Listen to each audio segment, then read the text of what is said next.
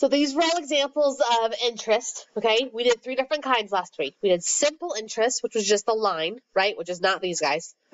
We did compounded interest, which it was like it happened more than once a year, so like quarterly, monthly, something like that. And then there was continuously, okay? Continuously had the number E, right? And that's really as far as we got with E. I said, hey, E is a number, let's just go with it. And you said, okay, and we did, all right? We're going to get more detailed today. We're going to figure out what is E, okay? What exactly is it? So we know how to use it. We know the button on the calculator, but what is the number E? Because if I said, what's pi, what do you tell me? You can at least say 3.14, right? But if I say, what's E, you're like, oh, right? We didn't get there. So today we're going to get there. So let's see what E does. Okay, so here we have a spot of mold. Oh, backtrack.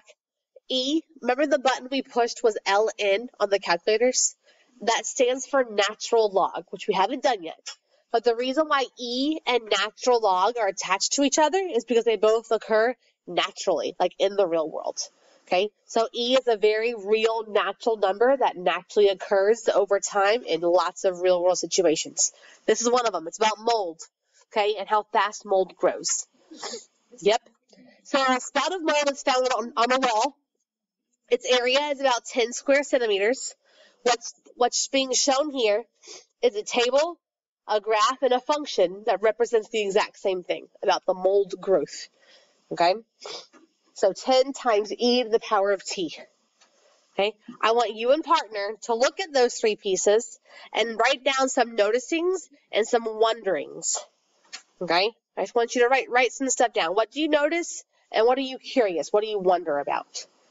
All right, talk to each other. Ready, set, go. All right, lovelies, what did we notice? I heard something. What did you notice? You said it. They all start with 10. Yep. Yep. Everything is starting at 10.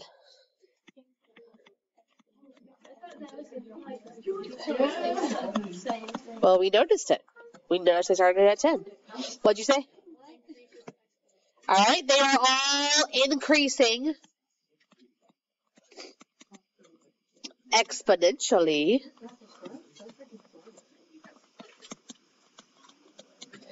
Anything else? What's up, Robert? What? Yes, we've already established that. They told us that they were all the same. Because we're looking at the... Yes, they are all representing the same function. What else? Huh? It's positive. Yep, so it shows that it's growing. No, you're good.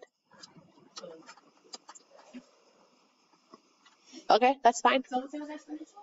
Yeah. All right, what about wanderings? What's E?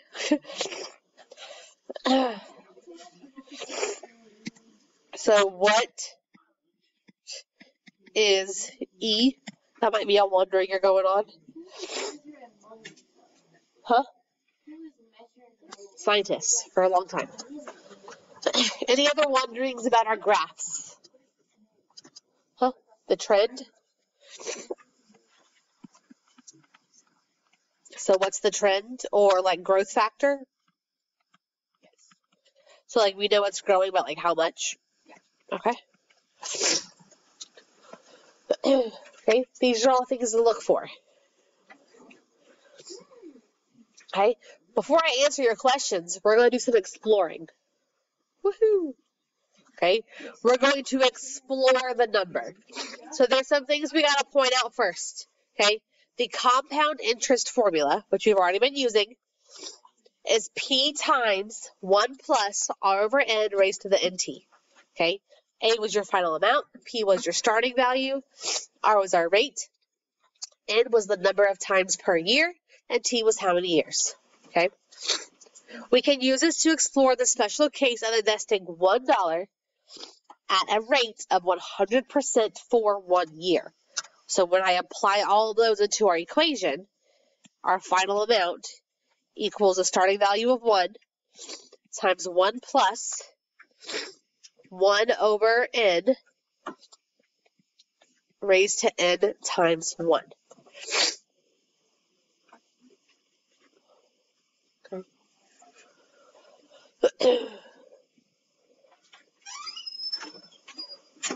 Okay. What does the n represent in this expression? Especially what if this just went away and it was just written like that? It's,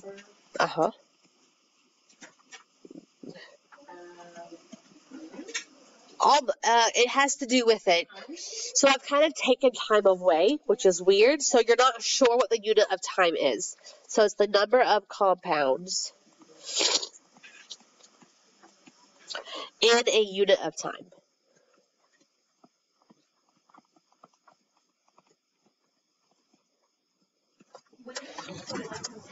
Okay, what's up? What's up? We would, which means I wouldn't have to, which means my exponent is now just n. Right? So what we're doing is we're saying for any unit of time.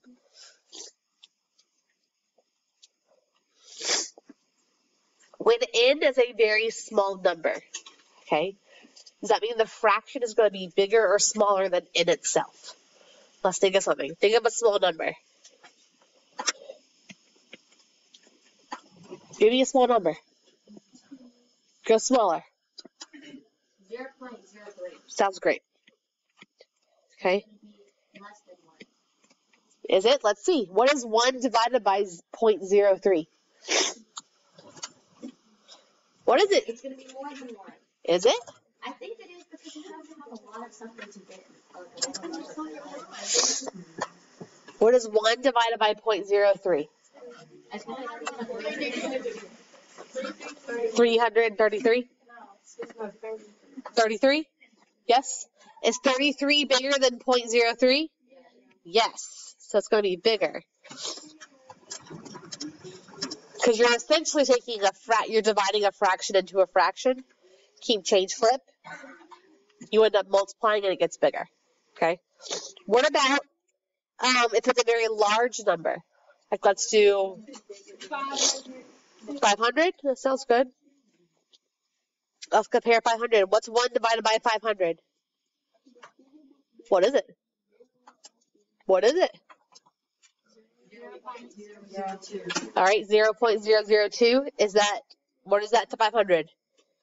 It's definitely smaller. It is less than. Okay? These are all things to keep in mind because now what we're about to do is we're about to discover. Some of you wanted to know the trend or the pattern. Here it comes.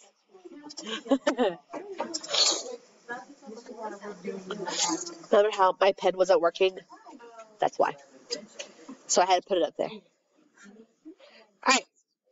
We are going to divide and conquer. Okay?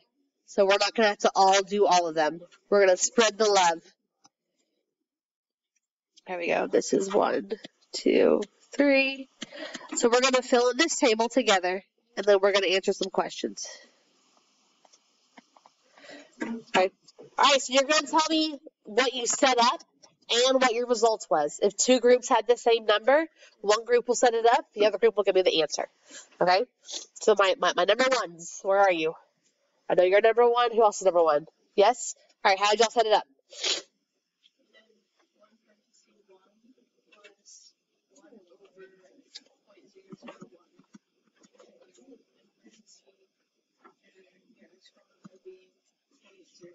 Awesome. My other group, what was your answer?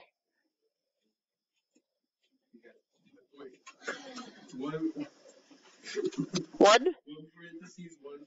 Nope. What is the answer? They set it up. You give me the answer. 0.0693267. All right. So we're going to round since my directions say to point to 6 decimal places. We're going to go to 6933. Yes. All right. Group 2. Right? You guys and who else? Who was 2? Y'all were 2? Okay. How'd you set it up?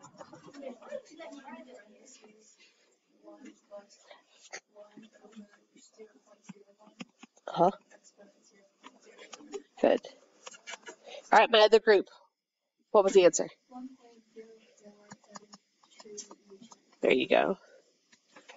7, 2, 3, 2. All right. Good. Group 3, right over here, and y'all set it up for me.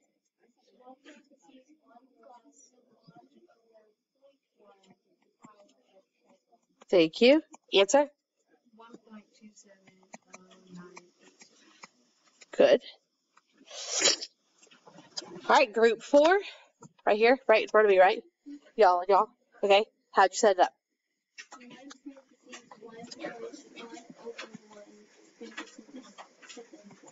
All right, Grayson, what'd you get? 2. Good. All right. I think 5 and beyond, you're on your own. So one of you tell me how to set it up, one of you tell me the answer. Okay. Oh, girl. I just had to make it more interesting. Okay. Hold on. 1. At the bottom, it's 10. Okay. And then the exponent is 10. Okay. And then the answer is 2.593. 3742. Okay. Good. Group 6. 1.21 plus whatever it might be. Close friend. Close friend. 100. All right. What'd that give you? 2.7048 is that what? 13. 2.704813. Okay. Good. Group 7.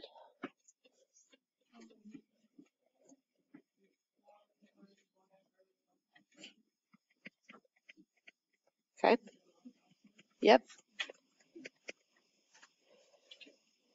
2.716924. All right. Group 8.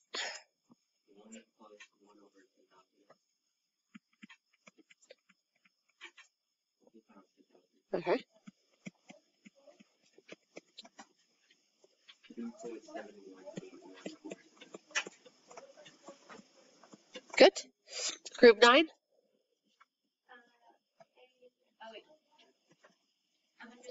100,000 this time. Good.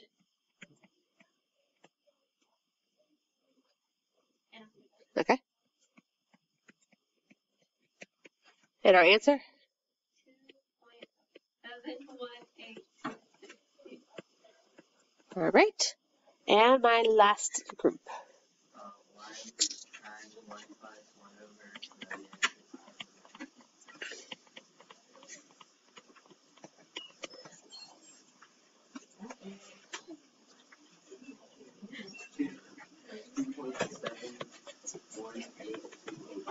There you go. Good. All right. Good. Our table is filled in. All right. What do we notice as our ends get smaller? So as we go towards 10, 1, 0.10, 0.01, what's happening to our values? Yes, sir. They're getting closer and closer to E. No. You don't know what E is. Oh, wait, I'm not supposed to know that. You don't know what E is. What is happening when the value we're plugging in, is it small? What's happening to my A values? It gets smaller. The value gets smaller. That's opposite. The value gets smaller. Okay? What happens as my ends get bigger? As we get towards the 1 million, they get larger.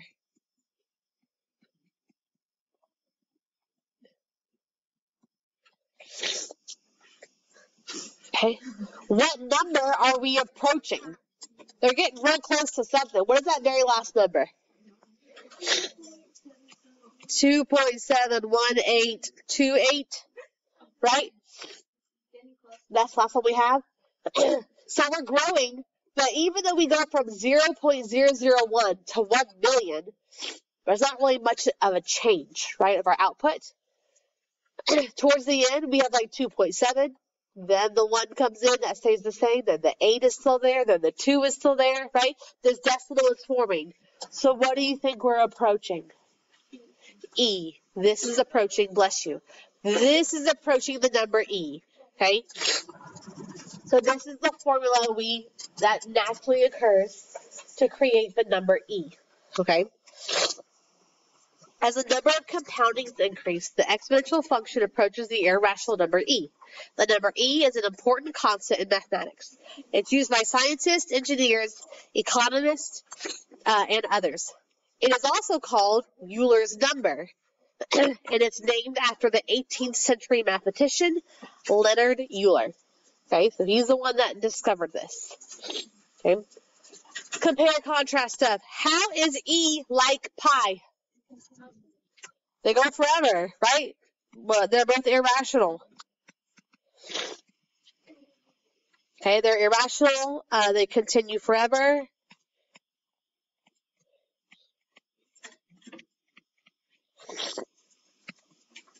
Decimals never repeat.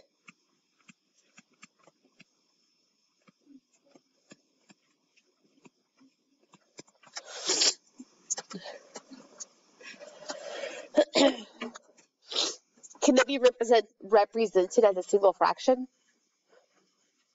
No, we got a whole formula to go with it, right? Same thing with pi. How are they different, though? They're actually different numbers. If I said, what's pi, what are you going to tell me? You're going to say 3.14, right?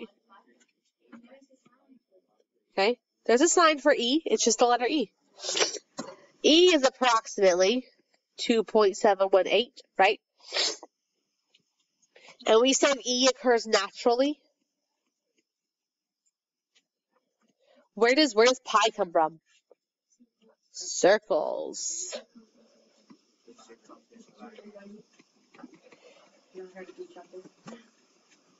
All right.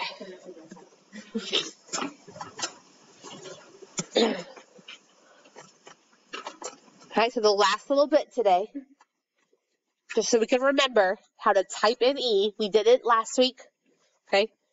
We're going to add some negatives in there. See how you know how to type this in. So you're going to evaluate E to the negative 2.7 power. You're going to evaluate negative E to the power 5 over 2. And you're going to circle which one in E, number 8, excuse me, which one of those is true.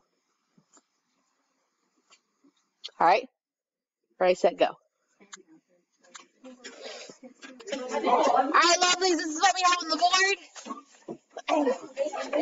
Number 6 and 7, we want you to practice with negatives with your E, whether it's in the parentheses, with your base, with your exponent. Okay. Number 8, wanted to see, do the laws of exponents still apply? Okay. With our base being an E, does it matter? Does it change the law of exponents? It did not change the law of exponents. Okay. Negatives matter. A negative power is not the same thing as a negative base. Okay. So that's why A was out. Okay. Part B, 2.5 as an exponent is not the fraction 2 over 5. Okay. It's actually what? I think it's 5 over 2, isn't it? Yeah. Okay. So 2.5 is not the same thing as 2 divided by 5. That is not true. Okay. C, both pieces of my fraction had negative exponents. Remember, negatives mean they're in the wrong place. You listening? So that should be e to the 6th over e to the 4th. 6 minus 4, there's my e squared. So that's why this one works. Okay, and my last one, when it flips, guess what? That negative should go away, but it didn't. So that's why D is out. It was almost D, but since the negative was still there, it is not true. Okay, so C is the only true thing. Yeah? Okay, so today was just focusing on just the number E. Because I know we already used it, but you didn't know what you were using. So now you have a better understanding over what E is. So get that worksheet done. There's not a whole lot to it.